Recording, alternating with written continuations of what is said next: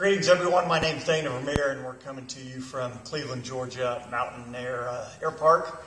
And I put this little video together to thank the guys at Alumilite, especially Don, for helping me with a problem.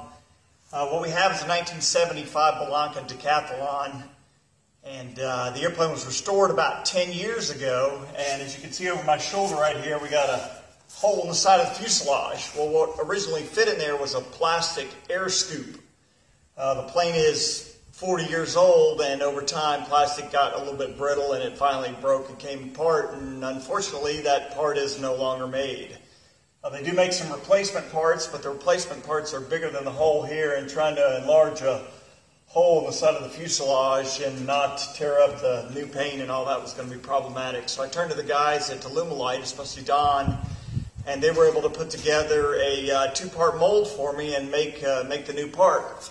I have the new part here, just to show you guys what it looks like. Fits inside the fuselage like this. Air blows in through here, and then it drives it inside the cabin there, and then it's able to turn inside the hole. So in the wintertime, when you don't want all that cold air blowing inside, you can turn it out of the way.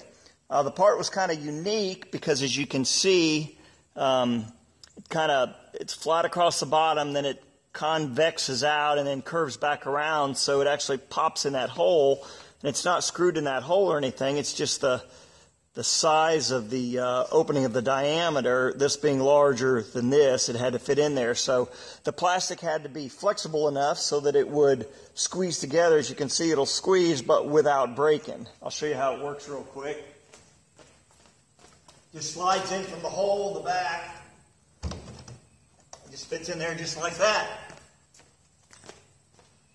So in the summertime, it faces forward, air blows and goes into the cabin, and then the wintertime, you can just reach in with your hand and spin it around and make it so the air doesn't freeze you out of the cockpit. So again, thank you, Don. Thank you guys at Alumilite. Excellent job fixing a problem that I was really concerned that there was nothing I was going to be able to do, and I certainly didn't want a hole in the side of my airplane.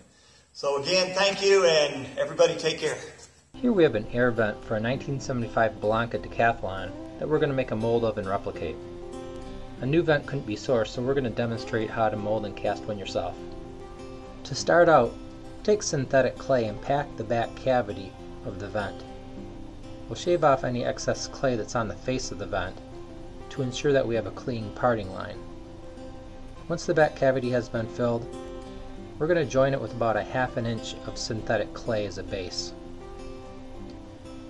The base, along with the clay that's packed in the back of the vent, will act as the first side of the mold while we pour the second half. Once the vent is secured to the base of synthetic clay, we can go ahead and add a mold box, and in this instance we're going to use a container where we cut off the bottom, and we're simply going to press that down into the clay to create a reservoir to contain the silicone. We'll use one of our clay tools to smooth the clay to the inside of the container to prevent silicone from seeping down the side. A pencil is also being used to place holes as locators into the clay so that the silicone will pick up these locators and the two halves of the silicone will locate nicely together. We pre-measured our base and catalyst, and we'll mix until all the striations have disappeared and we have a consistent color. Now we're ready to pour our silicone. For the first side of the mold, we're going to use high strength 2, which has a diameter about 25A, and will give us enough support to support this side of the mold. Once the first half of the mold is cured, we can flip the mold box over and gently remove all of the blue synthetic clay.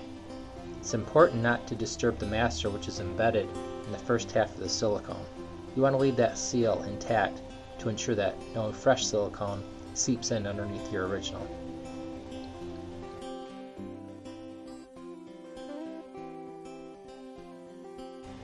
A little alcohol and a rag is used to clean the residue. The next and very important step is to apply mold release to the first half of cured silicone. Alumilite's rubber-to-rubber mold release was used here. We applied about 3 coats, with about 5 minutes of drying in between coats. For the interior of the vent, we decided to use high strength 3, which is softer, about a 10A material, so that when the time comes to demold the part, it flexes out of the way but yet holds its form during the casting process. Once cured, you can remove the mold box.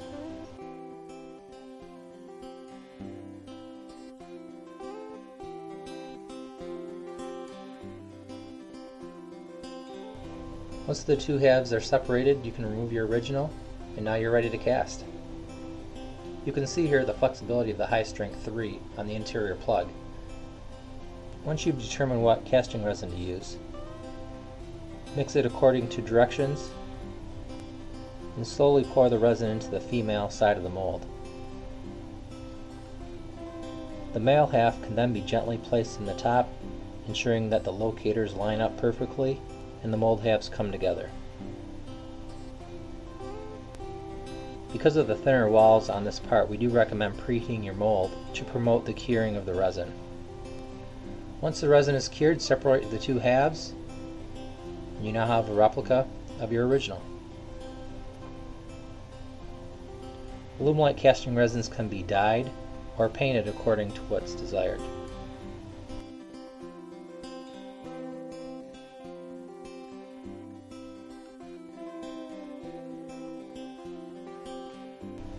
If you have any questions about this application or any other application, please give us a call.